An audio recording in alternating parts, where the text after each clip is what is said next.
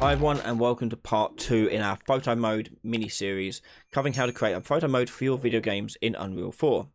In the last episode we set up the camera to be playable and controllable by the player.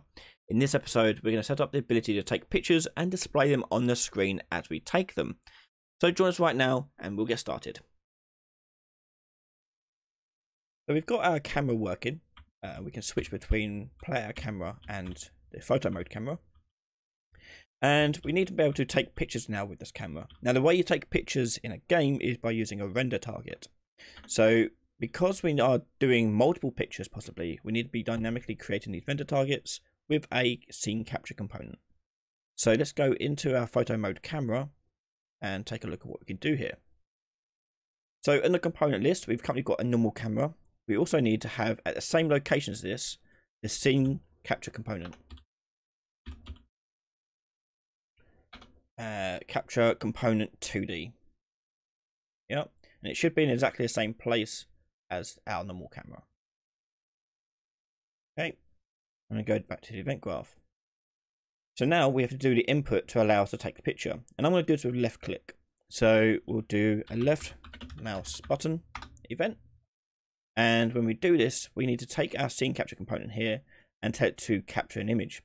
Now what this means is we don't want it to capture images all the time, okay? Otherwise normally it would be just right into a texture 24/7, which we don't want to do. We only want to do it once when we click the button. So when you go to your scene capture component settings on the right hand side here, we're going to go down to the bottom and we have to change a few settings here. The first thing we need to do is give it the texture target. We're going to go to the drop down here and choose a render target, and I'm going to give this in the photo mode folder the name current photo render target. And so this is the texture file that it's going to write to. So when we click the button, it's going to write what it sees to this texture. The composite mode we want set to overwrite because we want it to overwrite what was previously there before. And then we want to take the capture every frame and turn that off, and capture on movement, turn that off as well. We want to tell it when to capture, and to do that the way you do it is you, with the reference to the capture component, drag that out and do capture scene. So when I click the button it's going to write to that texture, and that texture will be there in the files for us. So let's test that out and see that working. I just close this and keep an eye on this thumbnail here. So this thumbnail is black at the moment because it's got nothing on it. Hit play and go to camera mode and then hit C. This will now draw this texture. You're not going to see it here, but you can see it down near the thumbnail. Okay, so it's working.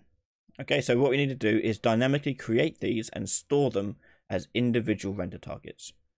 So we need to create these dynamically. So go to your photo camera, and before we capture the scene we need to tell it to create this render target and then assign it to the capture component. So create render target 2D. Here you get to choose the size of it. So this will be the resolution of the camera picture you want. And for this we'll keep it very simple, and I'm going to keep it 1080 by 1920 by 1080 as the width and height. Clear color is black because it basically just wipes it clean and there's no data on it then. And we'll tell it to we won't tell it to auto generate bitmaps in this resolution because this resolution won't support it, so there's no point. And then on the return value here we need to set that to our scene capture component. So we get that out here and do set scene set render target. No, what was it called? Hang on, I can't remember what it's called. It was called texture target. Yeah, and we plug that in like so. And then we take it to capture scene. So this is going to create a new render target each time and store it for us. Okay. Now this render target we also want to save in memory, because at the moment it won't just create loads of them. You won't see loads appear here. So for example, go in here you're not going to see anything happen. Yeah, this is all stored in memory. It doesn't export it at all, or anything like that. So we do need to keep track of these texture targets that we get rid of, get out of here. But we have got the capture scene component working there. So next thing we'll do is display the picture we've taken onto the screen. Therefore, then the player can choose whether or not they want to save it to their hard drive and then do whatever they like with it. So here we're going to come out of here and create a material for our render target to use. So let's go back to our photo mode folder and create a material. And this will be a photo material. I'm going to right click on this and not right click on it, sorry, double click on it and change the material domain from surface here to user interface. That way we can use it for our screen. Now for this, we want to create a texture parameter. So you do that by holding down T and left clicking, and then right click on this, convert to parameter. And we'll call this one photo render.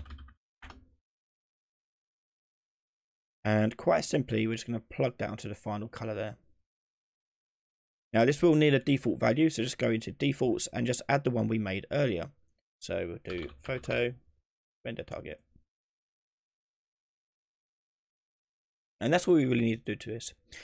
Later on, we'll go through how to do little effects on it, and you can change things like color and grading it and things like that. That'll go through all on this. But for now, we just want to show the image on the screen. Close this, and let's go back here. And I want to right click on this photo material and create a material instance. And we're doing this because we need to change its properties. We need to be able to change the dynamic part of it, which is the photo itself. So with that added there, we're going to create a widget to appear on our screen. Create widget blueprint, photo display, hold it, and open it up. I'm going to keep it quite simple. In this case, we're just going to drag in a border. Got a canvas panel here, and I'm going to put this at the bottom somewhere. Put your bottom center, and increase the size of it to be. I'll tell you what. Let's do 1920 by 1080. Now, obviously, we don't want it that big, but what you can do then is just divide that by however many you want. So divide by 2, and give us this size here. Divide by 2. There you go. Okay, so with that there, I'm then going to go into my border and drag an image into it. And the image here, we're going to choose from our brush and choose the photo material instance.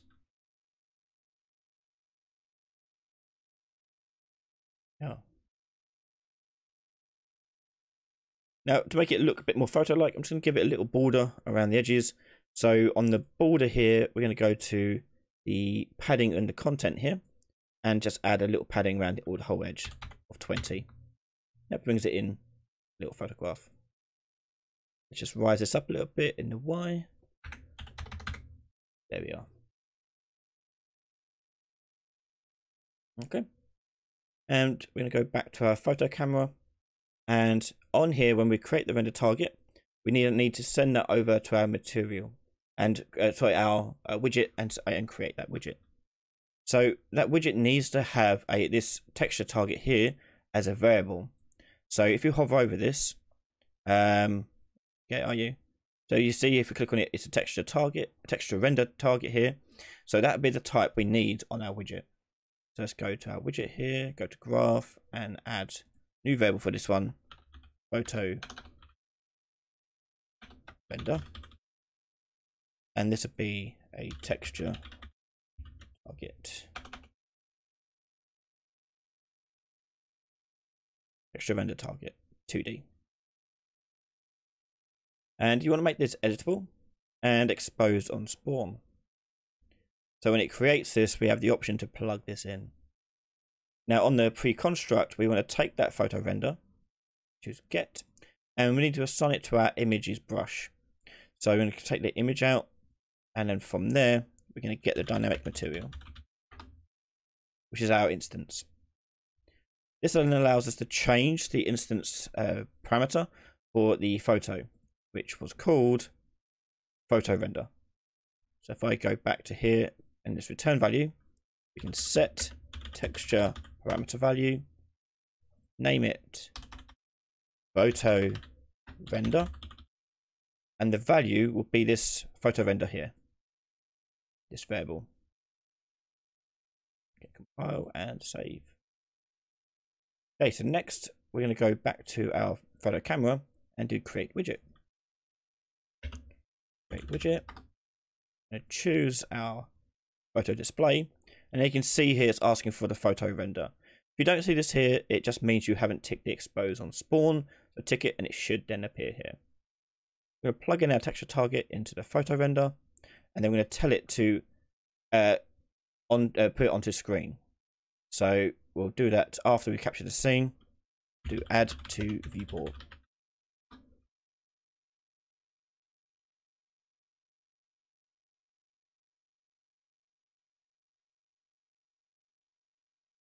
Okay, so if I go back into the game, go into my camera mode, hit left click, we've now got a picture of our scene.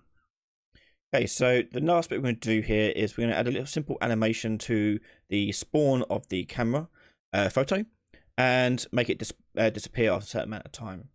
So let's go into our photo display widget, and with the image 64 I've got here, I'm just going to rename this one, call it photo image. So next we're going to go down to animations, choose new animation, and we take photo. And on here we need to add in a white border over the top of it so we can fade that in and out. So I'm going to go to my photo image here, right click, wrap with overlay. The photo image here we need to tell to fill up the whole space by stretching it across and down. And then on overlay we're going to drag a border that will also be stretched across and down. You can see it covers the whole entire thing. On the take photo, we're going to take this border and add it as a track. And then we're going to change its render opacity. So it's going to start off as 1, and then over time it needs to go down to 0. Okay, so it flashes white and then comes down. Okay, so that's our simple animation. We're going to need to call this take photo on the graph. Let's go to the construct event, and you should see your animation in the left hand side column. I'm going to drag that out and do simply play animation. Plug that in, and that's it. Compile and save. Then we're going to do a timer to say how long this should last for. So on the play animation, we're going to drag that out and do set timer by event. I'm going to say 5 seconds. Event here, do custom, and do destroy photo.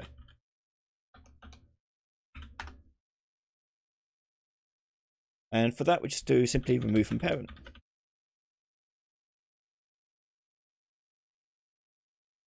That's it. So let's go back to the game and test this out. So running around the game, hit C. I've got photo mode now, and I left click. There it appears. Again. So there we have our camera. Now at the moment this isn't being set to a camera roll, or we're not saving it to the player's hard drive, but we'll go through that in later episodes. And that brings us to the end of part 2. We have now created a successful camera that can take pictures and show them on the screen. However, we're not going to stop there. We will now want to go ahead and show all the pictures you've taken with your camera in a gallery. So in the next episode, part 3, we can set up our gallery for our camera roll so you can see the pictures you have taken on the screen. If you want to watch that next episode right now, head over to patreon.com/Ryan Laley, where you can catch all my videos early from just $1 a month. Massive thank you to all my patrons and YouTube members for their continued support. Make sure you hit that subscribe button and hit the little notification bell as well. Thanks for watching, and I'll see you next time. Bye everyone.